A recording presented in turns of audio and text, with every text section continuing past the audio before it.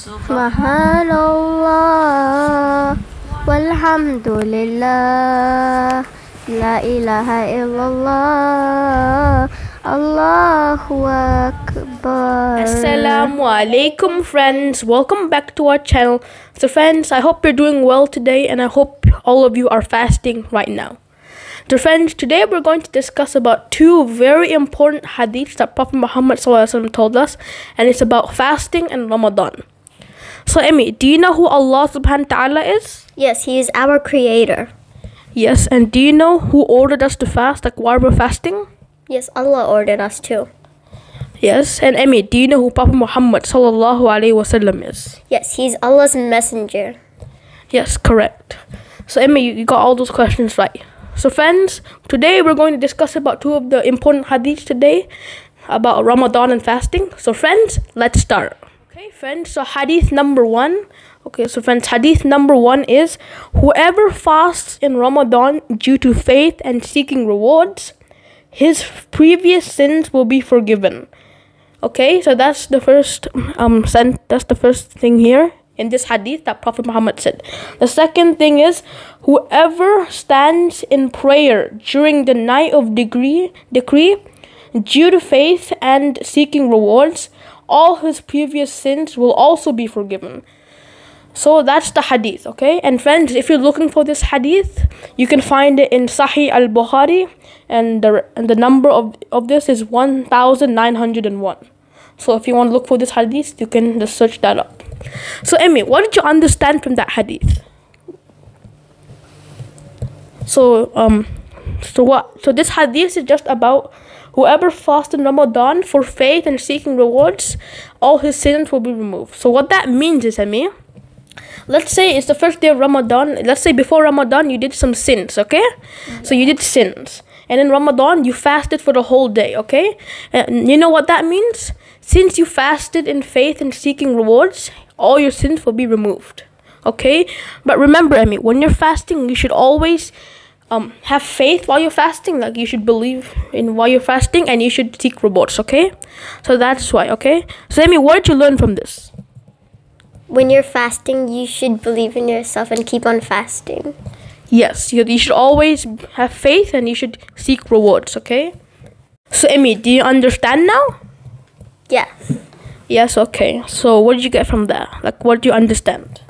So before Ramadan, you did some bad sins, and then it's Ramadan, and you fast and you have faith in yourself, all of your bad sins will be removed. You have to have faith in Allah, and not only that, you also have to seek reward from Allah.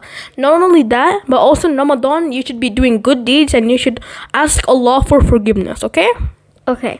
And friends, also the other thing is, whoever stands in prayer during the night of decree, in due to faith and seeking rewards, his previous sins will also be forgiven, okay? So if you stand in prayer in the night of Ramadan and you pray, then all your previous sins will be forgiven also, okay? So that's the first hadith, okay? That's number one. Now friends, hadith number two is, whoever fasts with faith and expecting reward will be rid of sins, like the day he was born from his mother. Okay? Now what that means, Amelia, is that let's say if you fast with faith and you expect reward, on, let's say, the third day of Ramadan, you're fasting and you have faith and you're expecting reward, you will be rid of sin and you will be as pure as if you were born from your mother. That means they're like a baby. You know how babies, when they're born, they don't have any sins because they just started life, so they're blank. They don't have any sins at all and no good deeds. And since Ramadan you fasted, you will only have good deeds, okay? So that's the second hadith. And also friends, the reference is Musnad Ahmad 1688, and this hadith is sahih, it's authentic. I have a question. Okay, Amelia, what's your question? Is it compulsory for everyone in the world to fast, even, for example, sick people or babies?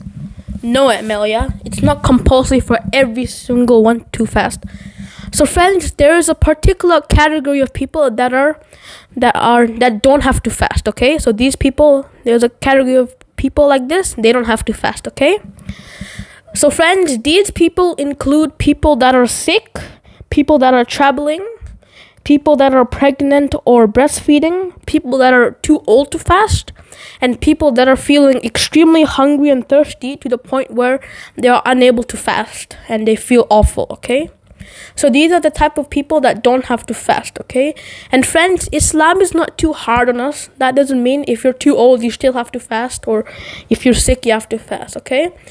So friends, let's say if you're sick, right? If you're sick and you can't fast, what you should do is, for every day you don't fast, for every day you're sick, you have to feed at least one person per day until you are in your best condition, when you're not sick anymore, okay?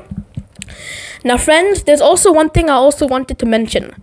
So friend, let's say you're in perfectly fine condition. You're fine, you're not sick or anything, and one day you just decide to skip fasting for no reason at all, okay? And so friends, if you skip fasting for no reason at all, there is a penalty, okay? And this penalty is called kafara. And what that means is, this kafara, you either have to fast for 60 days straight, which is also 2 months, or you have to feed 60 poor people if you're unable to fast, okay? So that's why you shouldn't skip a day of fasting, okay?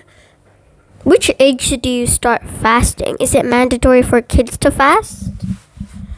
So Emmy, that's a good question, Emmy. So Emmy, when you're like very young, like kids, you could try fasting. Like you could try for one day, you can try fasting, maybe half day you can start fasting. But but you should actually start fasting when you're like a fully grown adult, because you're not too weak to fast. You're strong enough, okay? But if you're younger, like if you're not an adult, maybe you're 10, 9 or 8 years old, you should try fasting some days and some days not fasting, okay? But you should start when you're an adult. And if you're like a kid, then you should like try fasting some days, okay? Also friends, if you're young and you start fasting, Allah subhanahu wa ta'ala becomes really happy. Because if you're fasting, and let's say you're fasting, okay, and you have food in your house, and that means without anyone seeing, you could just go to the fridge and eat something, but still you refuse to break your fast because you know Allah subhanahu wa ta'ala is watching you. And because of that, Allah subhanahu wa ta'ala becomes very happy with you, and Allah subhanahu wa ta'ala likes you, okay? He loves seeing this, okay? If I'm fasting, then I forgot that I was fasting and I eat or drink something, what happens? So Emmy, that's a good question. But Emmy, you said you were fasting and then you suddenly eat or drank something, but you said you forgot you were fasting and then you realized. So Emmy, since you unintentionally broke your fast, that means you still keep your fast because you did not do this on purpose. If you broke your fast on purpose, then your fast is broken and you also have the penalty. So Emmy, since you forgot or you accidentally did it,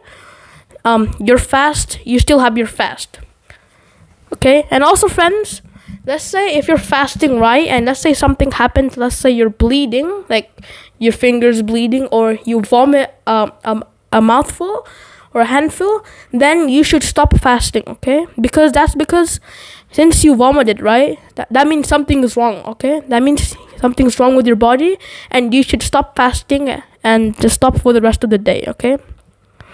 So friends, that's that, okay, Emmy? You understood? Yes. Okay friends, so I hope you enjoyed this video. I hope you learned something in this video too. If you did, please put a like and subscribe to our channel. Jazakallah khairan. Assalamu alaikum. See you in the next video.